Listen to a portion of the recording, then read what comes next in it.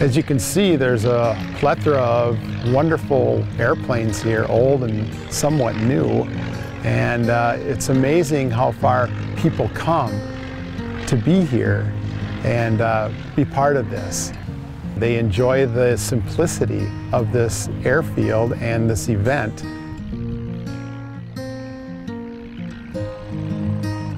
Yeah, so this is the MAC, the Midwest Antique Airplane Club. They call it the Grassroots Fly-In. It's our annual event for the Midwest Antique Airplane Club, and it's held every year, always the second weekend in September, here at the Brodhead, Wisconsin airport. It's been here for, I'm not sure how many years, but many, many years, a long, long time. I think one of the things that makes it unique is that it's really kept a nostalgic old-time atmosphere to it. Everybody's just here talking, hopping rides, flying around, having a good time.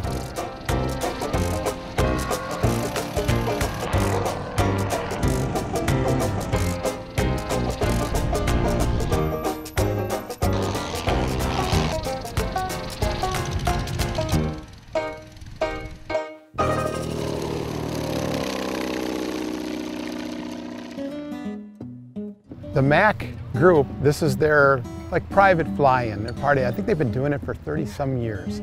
And then the chapter got involved so that we could help supply food and a place to gather. Do a fish boil on Friday night, pork chop dinner on Saturday night. We have breakfast, lunch. It's not about raising money for the chapter, but it's all about us helping our fellow aviators. We've got a lot of wonderful volunteers. It wouldn't happen without them. And they come in and work hard and get a system down, and it's efficient, it's fun, and so many people show up that it's light work, and it's a labor of love. And I think Paul Berezny instilled that in all of us, that it's at the grassroots level. You know, we want to maintain that. And it's all about the spirit of volunteerism and the compassion and the passion for flying. You know, you can spot a pilot a mile away, they got a twinkle in their eye, you know, and it just is contagious. And you get a bunch of people together like that, this is quite a party.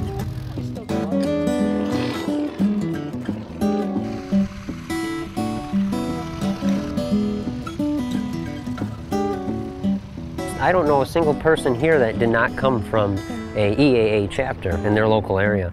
Everyone here has, you know, you see them walking around, they've got EAA Chapter 1 from Playbob, you know, they got all different numbers, all different chapters from all over the country come. And it's not just around the area. There's a lot of local traffic, but we have someone here as far, and they flew a steerman here from Santa Rosa, California. Just driving around here this morning, you see people getting out of airplanes and hugging people. It's almost a reunion. You know, a lot of people have been coming here for a long time. But you know, we welcome new people, and it's people with a common interest in old airplanes. You make friends really quick here, talking about old airplanes and, you know, swapping parts. You know, where can I get a starter for this thing, and things you don't find in the Univair catalog or something. So yeah, a lot of common knowledge, and people keep coming back for that. Just a really great group of people. I just thank every guy and gal that keeps these flying. I thank them profusely for doing just that, keeping these things flying, and for all to enjoy, all generations, young and old. If you're into antique airplanes and you like flying in antique airplanes and you like the opportunity of getting rides in antique airplanes, the Midwest Antique Airplane Club's Grassroots annual fly-in hosted the week after September is definitely for you.